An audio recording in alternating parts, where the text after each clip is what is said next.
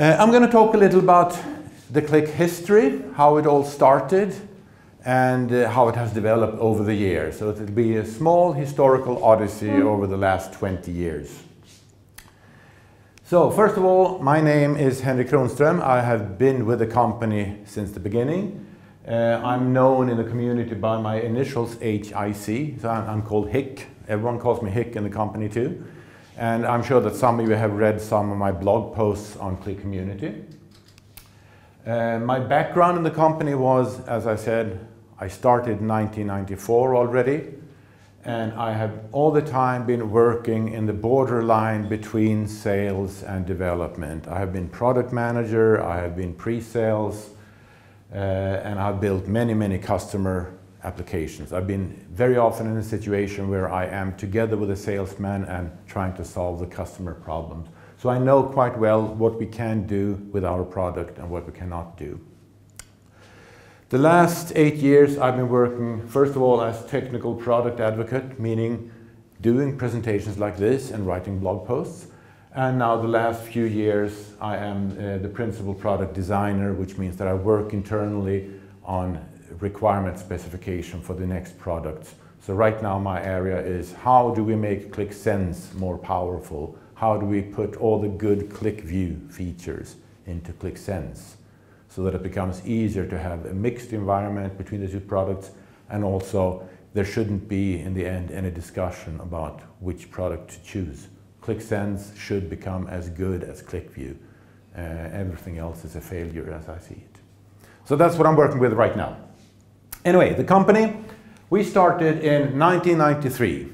And just to show you how many years ago that was, how long ago that was, I have some pictures. First of all, Bill Clinton was inaugurated as president for his first term. And in Russia, Boris Yeltsin был президентом. Я говорю немножко по-русски тоже, но это я почти все забыл. And because of that, I will continue in English. And in South Africa, Nelson Mandela has just been released out of prison, but he was not yet president. De Klerk was still president. In this country, you had just gained your independence since a couple of years. And anyway, 1993, that's quite some time ago. If you were watching television, then you were most likely watching Seinfeld, an American comedy show. Or if you were slightly younger, you were watching Will Smith in The Fresh Prince of Bel-Air. Or if you were really young, then you were watching Power Rangers, God forbid. When I make these presentations, I sometimes have people in the audience that say that, well, I was born that year. I didn't watch any of these things. If you were playing computer games, then you most likely played Myst or Doom. And you played it on a computer that ran Windows 3.11 or 3.10. Now note that Windows at the time was a 16-bit program. And the computer was very limited. A high-end computer had these data. And it was really not very much of a computer if you compare it to what we have today. My cell phone here has about 1,000 times as much memory as that one has. So it was very limited. Now, I want you to note two numbers here, for those who are slightly technical here. It was a 16-bit operating system, and the typical computer, or the high-end computer, had 8 to 16 megabytes of RAM. Now think about that. The idea that we have in this company is to load all the data into primary memory and analyze it there. And this puts some limitations on it. 16-bit, well, you can address 65,000 records, not more. 65,000. Compare that to what you're loading in Qlik View or Qlik Sense today. 8 to 16 megabytes, well, today we talk about 8 to 16 terabytes on the servers. 8 to 16 megabytes, that's nothing. It's really nothing. So we were very limited at the time. Anyway, These two gentlemen founded the company, Björn Berg, Staffan Gestrelius, and both had technical background in trying to help normal users using computers and using computers to improve quality on whatever they did. Björn came from Tetra Pak and Staffan came from AstraZeneca, a pharmaceutical company. And their idea was, how can we improve quality and empower people by using computers and software? And this was fairly new at the time. This was in the time when people talked about flattening the organizations and empowering people at the lower level so that they could make decisions and not have so much hierarchy. If a normal, let's say the person at the check-in desk at an air company can solve the customer problems without having to ask her boss, then everything will become more efficient. The customer will be more pleased and you can get a more efficient company. So empowering the users, and that's still part of our ideas. We should empower the everyday user with data. They founded the company Qlik Tech, and Qlik was standing for Quality, Understanding, Information, Knowledge. Now we try to register the word Qlik to make a trademark of it, but that's not possible. Anything that contains the word Qlik is too general, not allowed. So what happened was that we changed the name. Anyway, this was my first business card. I'll come back to the changing the name. This is my first business card because one of the founders, Björn, he had this idea. He wanted to employ smart people, people that were smarter than himself, and I had just graduated, so he thought he was smart. But note the title here, Special Projects. That means everything and anything. So he didn't really know how to use me at the time. Anyway, back to the name. We tried to register Qlik. We were not allowed to. But then we realized that if we just change the quality understanding into quality learning, then we can have Qlik instead. And that was possible to register. So we changed that to Quality Learning, Interaction Knowledge, and I suddenly was product manager. Now, it started a couple of months before that. When Björn came into my office and said that, well, hey, I want to color code information using green, white, gray. And remember that Björn, he came from Tetra Pak, which is also a company in the city of Lund in Sweden. And you all know what Tetra Pak does, I guess? Milk cartons. Yep. So the Tetra Pak business idea is to sell huge machines that take a roll of paper and fold it into a package here, and then you pour milk into the tube of the paper, and you glue it, and you cut it, and you get a milk carton in the end, and you have a big, huge machine that just spits out milk cartons. And then they sell these machines at an expensive price. And these machines are huge beasts. You can see a picture of one here. So you can have the paper roll here, you have one of the operators up here. And for a customer to invest in such a machine, that's a lot of money. And then Tetra Pak had several machines. And some machines could handle milk, some could not. Some machines can handle liter packages, some could not. So just deciding which machine to invest in, that was a big problem. And that was a problem that Björn wanted to solve. So basically, if you think about it now, there were a number of entities, like machines, paper quality, content types, opening times. You know that sometimes you have a flip type opening, sometimes you can tear it off, and sometimes you just have a hole to put a straw in. These are different opening types.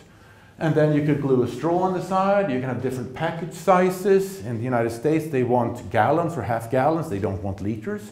Whereas here in Europe, we would never accept anything but liters or smaller sizes. And then you can have pallet sizes and so on. In addition, you have a number of rules and relations, meaning that most machines cannot handle fruit juices. Some machines cannot be equipped with straw applicators, others can. Some machines can have small package sizes but not big, and so on. And suddenly you can see, this is a database. This is data, and you want to analyze data. So typical example of a customer question was that, well, which machine should I invest in? If I want to pack fruit juices in a 250 milliliter package and I want a straw on the side. Now, there are three demands here. Fruit juice, 250 ml, straw. He doesn't care about all the other entities. So he wants to start clicking on these three things and then see what the result is.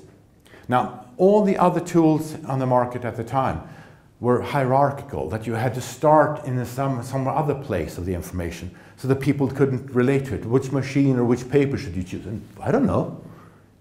The customer typically just wants to click on those three things: fruit juice, 250 ml, straw. So Björn's idea was, let's make this color-coded. Let them have click on whatever they want to click. And then we will answer with white and gray. The green was selected, white and gray was the result. So the logic could be, fruit juice implies aseptic filling, and that excludes a list of machines. 250 ml, that could imply a specific package, and that would exclude the specific straw applicator. Or if you choose a square lump package, that might exclude fruit juices. So just by selecting fruit juice, you may want to see exactly what machine you want. Now I'm going to show you the product, or the prototype that we made. And for that I have started a virtual machine, because this is a 16-bit program. I cannot run it on my 64-bit modern computer. But I have it here. Let's start it. And the way you should read this now is that the green column to the left, that's the entities, the field values. And then it's just a list of field values to the right. Now remember that this was just a prototype. We didn't mean to make it beautiful. But the idea now is that if I click on edible oil, then you can see what happens. It's color-coded. You have yellow values, you have green values, you have gray values, and white values. Yellow is alternatives, and we still use yellow today in Qlik View for alternatives. Green here means implied value, the only possible value. You have to have that. Whereas blue was selected. Now, the reason why the colors are different from green, white, gray was, of course, because the developer that did this, he was a stubborn guy and he wanted to do it his own way. He never listened to what he was told. He always did it his own way.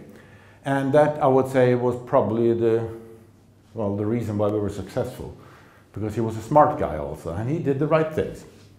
But in this case, it doesn't matter. But he wanted the colors differently. But here you can see that it works. And I can make other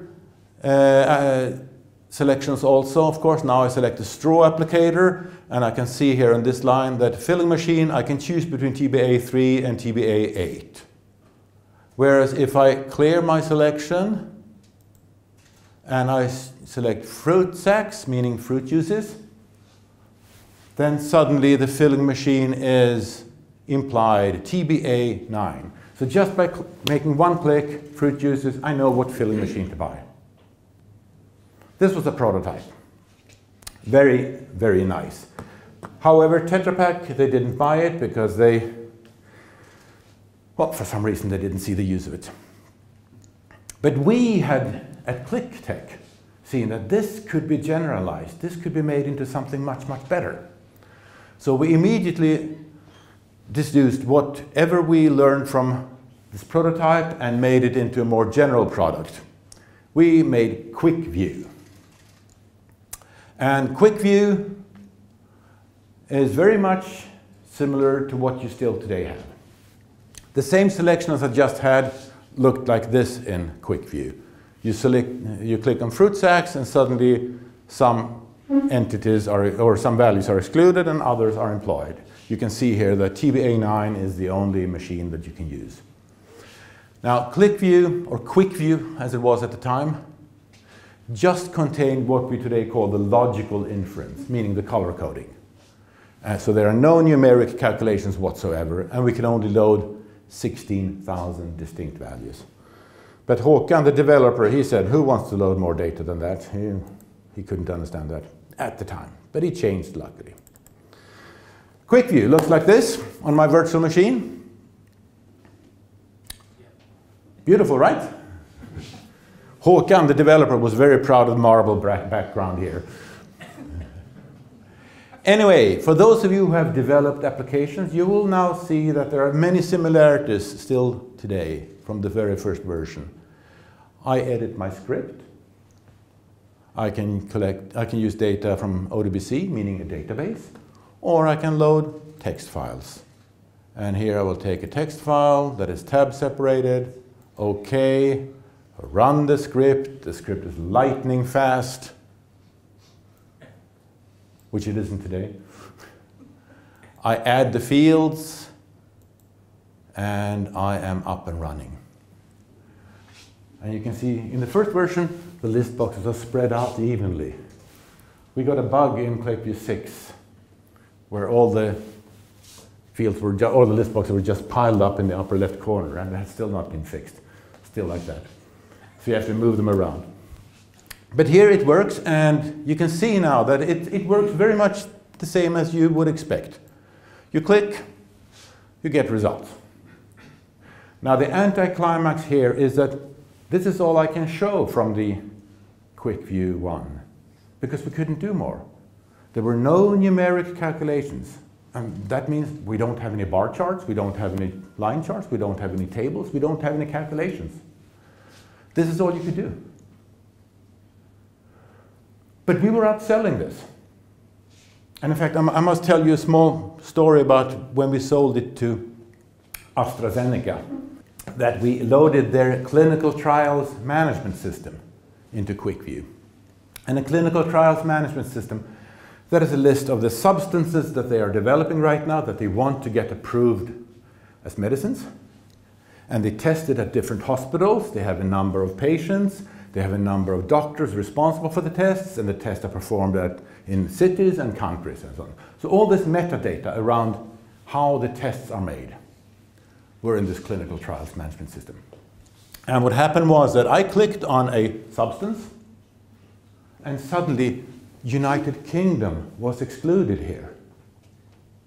Meaning they didn't have a test for this substance in United Kingdom. And I didn't know what I was clicking on, but the room went silent, and people started looking at each other and said, we must have a test in the United Kingdom. We didn't know this. They were totally unaware of that they had missed this. So just by clicking, and this, remember, this was in the proof of concept. So just by clicking randomly on a substance, they learned something new, and they learned it from the gray values. So 2 people left the meeting to initiate a study in the United Kingdom, and AstraZeneca bought the product, of course. So with this, I want to say that this logical inference is in fact quite important. You learn new things, mainly by the gray stuff, mainly by what you see that is excluded. And frankly, if you think about it, that is the selling point that Qlik has. There are no other products that show the excluded. So here you can sit and play around with data, suddenly find something that you didn't know because it's gray.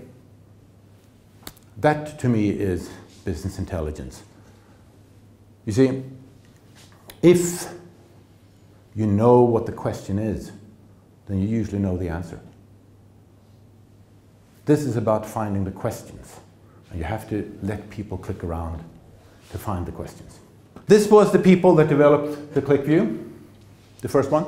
The brain, Håkan, very, very smart person. Jonas Nachmansson, he was managing the entire R&D. He was very good at saying no,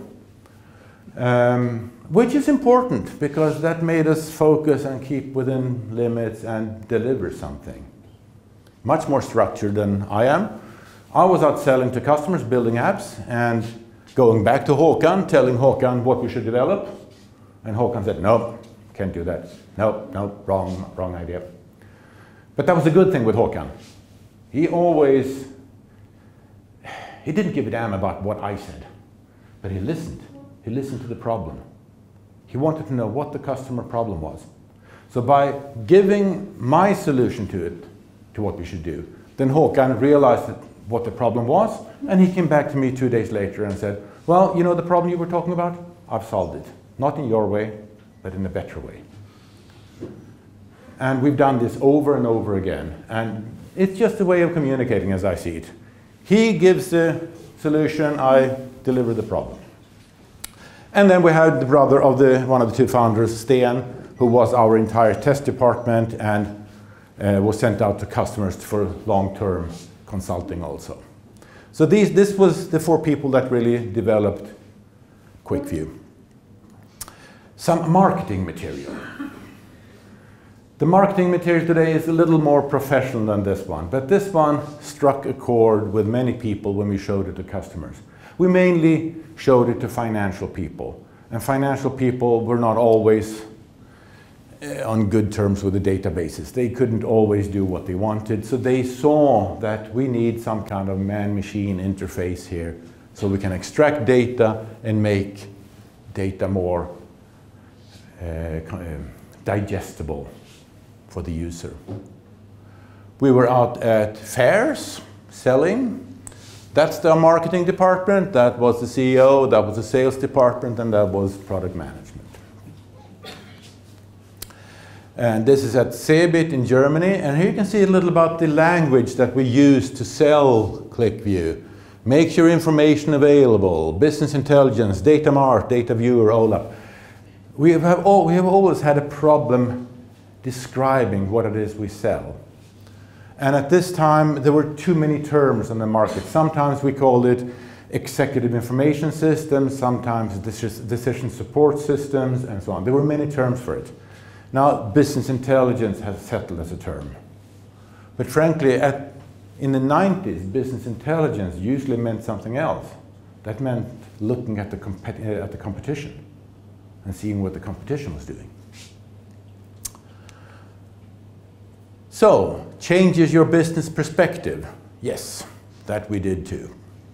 Now, over the years, we have added more and more features, and I'm not going to mention all of them, but I will mention a few. If I understand correctly, you started in 2005, 2006, somewhere here, around Qlik View 7 then. 6 it was, okay. But I will, as I said, mention a couple of them. And the first thing is, remember I said it was 16-bit program initially? Well, we very soon delivered 32-bit because that was coming around 94, 95. And then some years later, we had the same transition again. Here we have 64-bit, 2 different versions of 64-bit computers. And roughly at the same time, we have computers that have multiple cores, so we can have multi-threading inside the product. And this sounds like techie stuff, and it is. But what it meant business-wise is the following. First of all, from 16-bit to 32-bit, then we go from limiting ourselves to 65,000 records, and suddenly we can load 2 gigabytes of RAM. And 2 gigabytes of RAM, that corresponds more or less to 1 million records. You could get a little more in, depending on how the data looks. But 1 million records, that means that suddenly we can load transactional level data of a mid-sized company. We can load their entire database at order line level. And this was new, this was unheard of.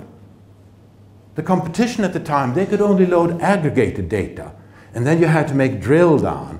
And then suddenly you were in a situation that you had to follow the train of thought decided by some IT person, and you couldn't click on whatever you wanted.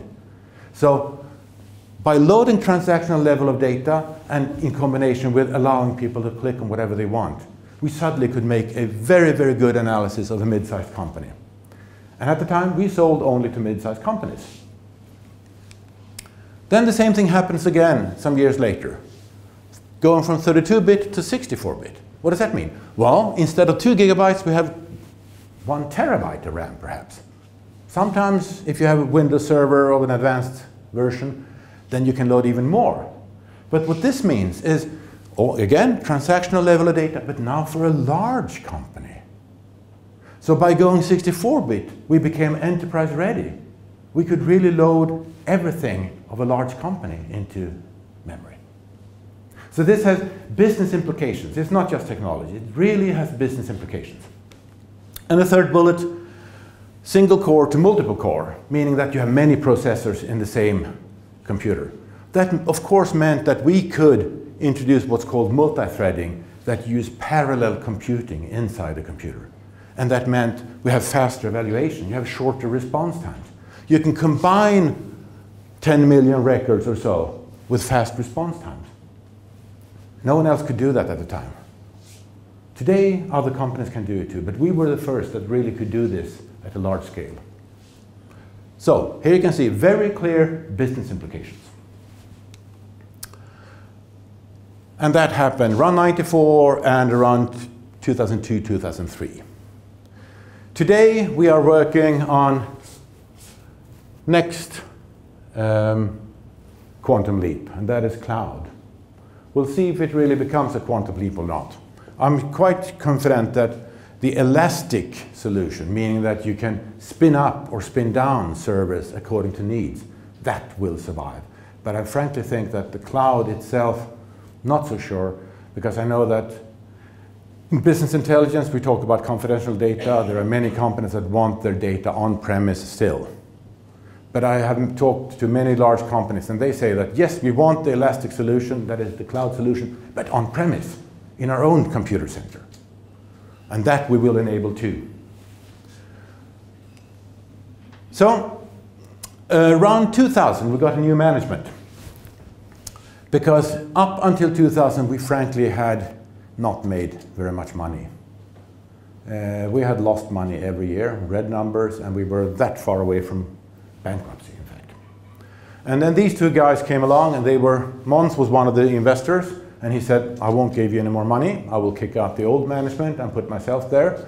And then Måns told us, well, first of all, we need a sales organization. We didn't have a proper one before. He also said, don't touch the R&D. That works. Don't change what's working. But we need a new sales organization and we need to have focus. So he said, we focus on controllers, we focus on Movex and JD Edwards. And for those who are techies, you know that these are two old ERP systems. And the good thing about Movex and JD Edwards is that they're very common for mid-sized companies and they're very standardized. So I could, as a techie, then have a small diskette in my back pocket. We go out to the customer, I enter my diskette, which has a prepared application. I run the script in the prepared application towards their database. And within minutes, I had something to show for the controller.